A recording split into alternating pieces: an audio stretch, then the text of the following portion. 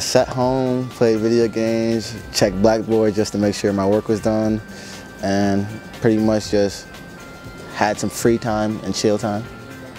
I went to the gym and it was, oh my gosh, it was pretty cold. I was like, I don't know if I froze when I came back from home. So, you know, it was pretty cold. It was.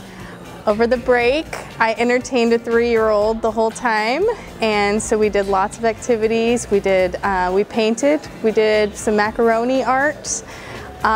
We painted our hands and put them on some paper.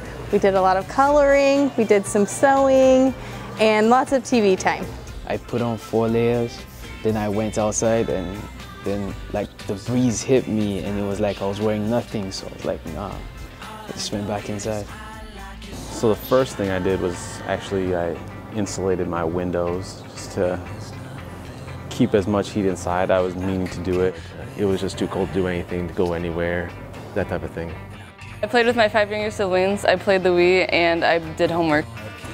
I went out to snowboard, kind of crazy, and then I worked a little bit extra and just chilled at home watching Netflix.